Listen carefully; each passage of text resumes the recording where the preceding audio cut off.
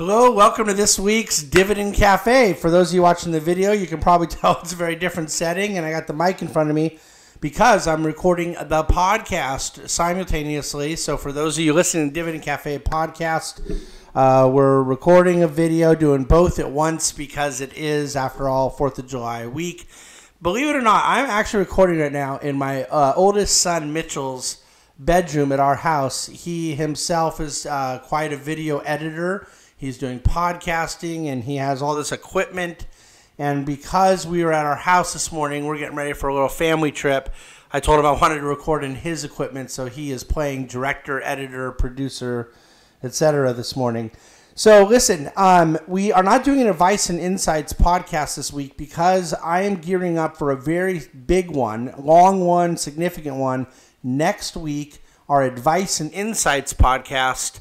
We'll be sending the link out and doing the whole deal. But I want to do a full recap of year-to-date market action and just kind of walk through from January to the end of June where we are here at the mid-year point, what things have been working in capital markets, investment markets, and what things have not been working. There's some really kind of surreal surprises in some of that, but mostly talk about what the right forecast looks like for the remainder of the year, the right positioning, and some of the big hinge questions that exist in the macroeconomics of it all. That is going to be the subject of a very special Advice and Insights podcast next week. But in the meantime, in this kind of shortened 4th of July week, markets were only open half day on Tuesday in preparation for the 4th of July holiday, and then, of course, closed all day Wednesday.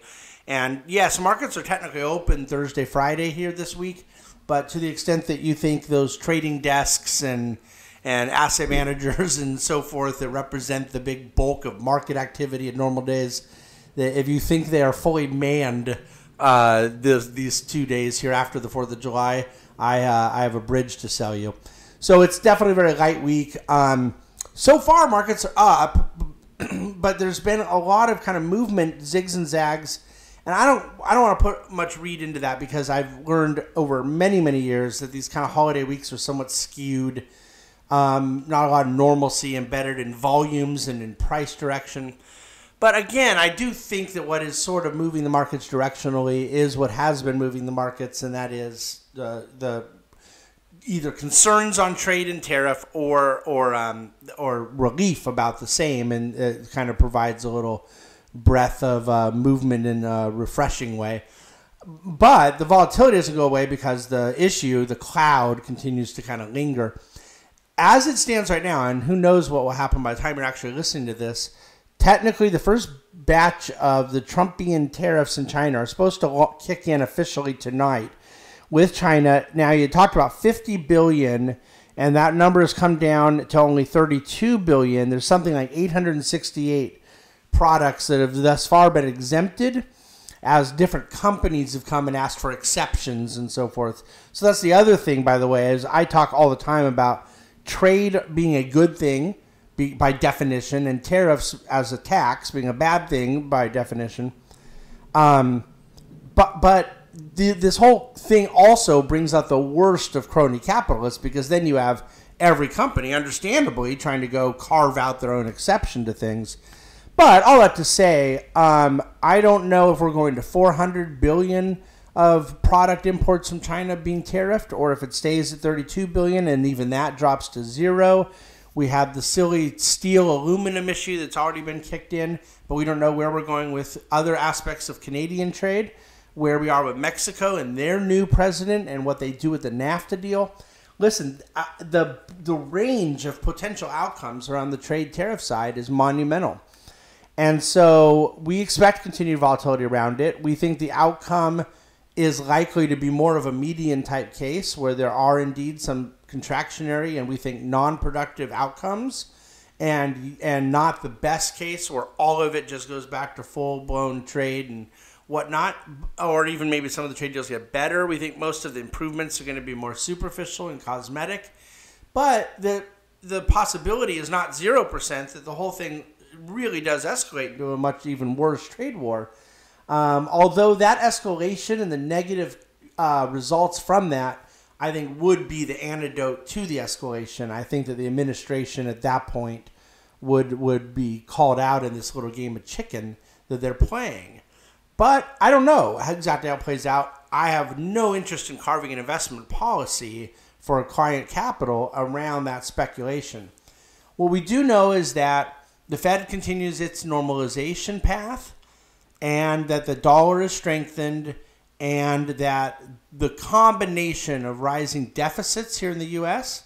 and Fed normalization, particularly their balance sheet reduction, has resulted in a removal of some liquidity, of U.S. dollar liquidity from the global financial system. There's nothing real profound or unknown about those conclusions and observations.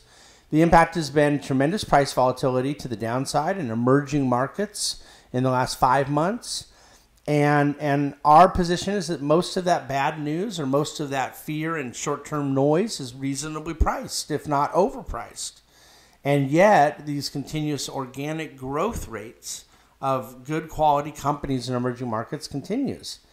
So I would argue that we don't know how much worse Fed-oriented, dollar-oriented, monetary policy-oriented issues continue to affect emerging markets, whether there is 1 inning to go or 4 innings to go. But we do know that those are the things that we really do not consider in how we go about investing in emerging markets. And so we're seeing an even more price-attractive formation in the emerging market space, and we're watching that closely. We don't want to increase exposure. We've already been well weighted there to begin with, but we don't want to increase exposure there and then find out that there was another 10% to go down or whatnot. But we also know we can't time it exactly.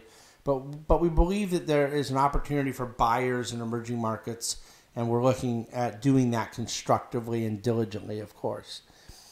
So I do believe that the dividendcafe.com this week will give you some very interesting charts around the Bitcoin phenomena year to date. I'm not going to go through that next week in my broader summary, but to see the utter bloodbath that's existed in this so-called cryptocurrency space all year has been enlightening, and I think tell around a more permanent investor psychology reality that people get lured into malinvestment at the worst times, and this is you just got to see the chart to see what I'm talking about. It's surreal.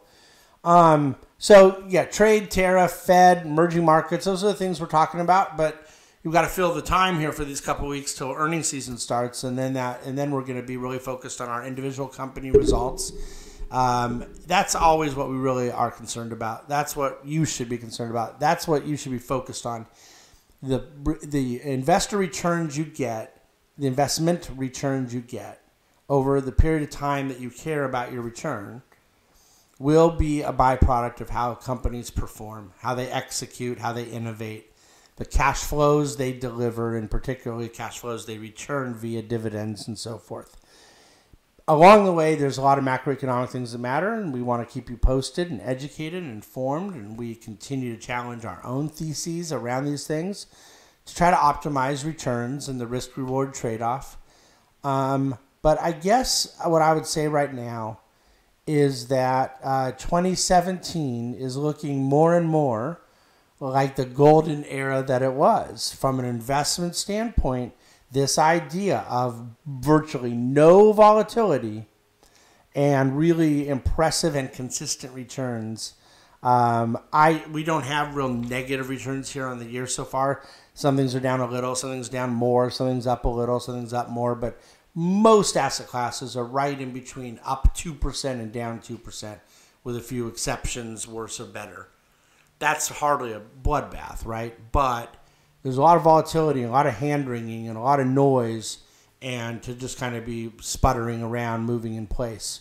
We believe that these things will be resolved positively for risk asset investors, and yet their patience will be tried.